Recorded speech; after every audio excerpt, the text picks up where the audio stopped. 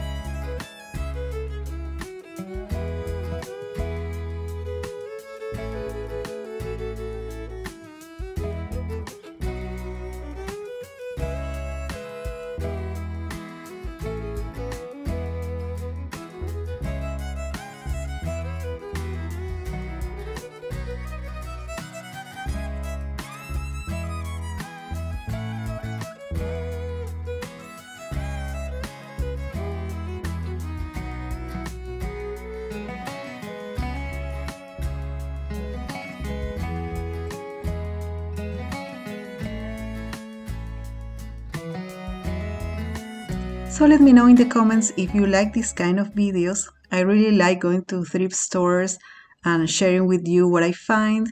So yes, let me know if you would like to see more of this kind of videos. Okay, so I'm home now. I'm going to show you a couple of things I got. I was tempted to grab a lot of things, but I didn't because I wasn't sure if I really needed them. But definitely I'm coming back. So yes, I got this. First, this basket. It's a small basket. This was 99 cents. I think I'm going to put on top the lemons I got at Kirkland's. I think it's going to look cute. And then this bowl. It's kind of like a small basket. I think I'm going to put some Easter eggs on top. This was $1.99. Yeah, I think it's cute too. So yes, this is everything I wanted to show you. I hope you like this video. Don't forget to give me a thumbs up. Thank you so much for watching, and I'll see you in the next one. Bye!